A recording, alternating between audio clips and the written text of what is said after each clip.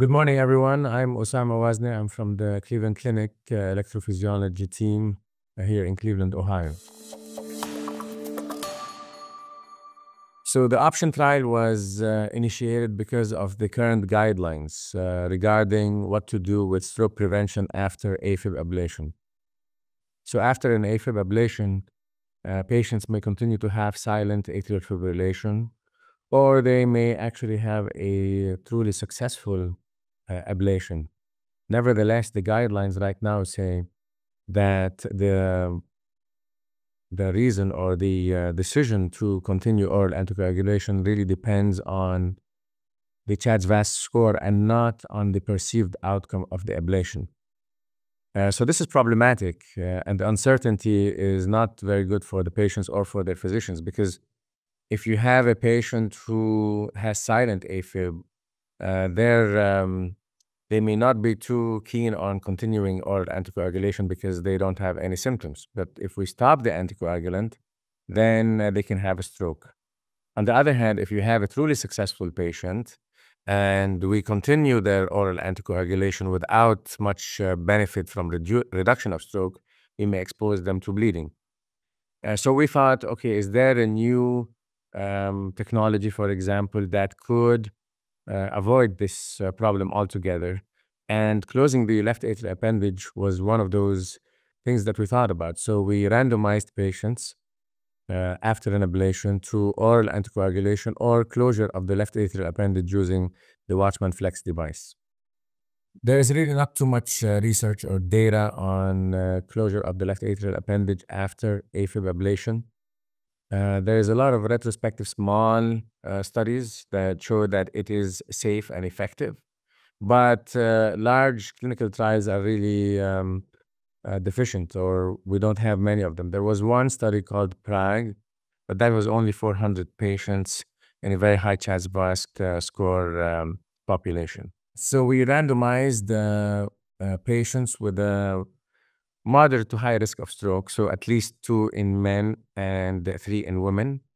Those patients could have had an ablation 90 to 180 days prior to randomization, or we randomized them and then within 10 days they would get the oral anticoagulant or continue the oral anticoagulation or get a WATCHMAN FLX device. We ended up with 1,600 patients, roughly 800 in each arm, randomized to continue oral anticoagulation or left atrial appendage closure with a WATCHMAN device. We followed the patients for 3 years, and then we had the outcomes just presented at AHA. So the key findings were that closure of the left atrial appendage with the WATCHMAN device was equivalent to taking oral anticoagulation with respect to primary efficacy endpoint of death, stroke, and systemic embolism at 36 months. So it was non-inferior, with actually 5.3% of events in the WATCHMAN FLX group versus 5.8% in the oral anticoagulation group. With respect to superiority, WATCHMAN FLX was superior to oral anticoagulation with respect to non-procedural major bleeding or clinically relevant non-major bleeding at 8.5% in the WATCHMAN FLX group versus 18.1% in the oral anticoagulation group. I think OPTION has the potential to change clinical practice. And instead of having to worry about what to do with oral anticoagulation after an ablation, whether to continue it or discontinue it, I think in the relevant patient, and after a good discussion with the patient, closing the appendage is an option, is a choice that can be had for patients who are looking not to continue oral anticoagulation indefinitely. I think your option opens the door to further research in AFib ablation patients. One takeaway also from the study was that the risk of stroke after an ablation is low. I think we'll be looking forward to further study on further defining the risk of stroke after an ablation, and also what are the long-term effects beyond the 3 years. Other studies are currently ongoing and are in follow-up. For example, the Champion, comparing oral anticoagulation to WATCHMAN FLX, and also the Catalyst, which is oral anticoagulation versus another device called the Amulet.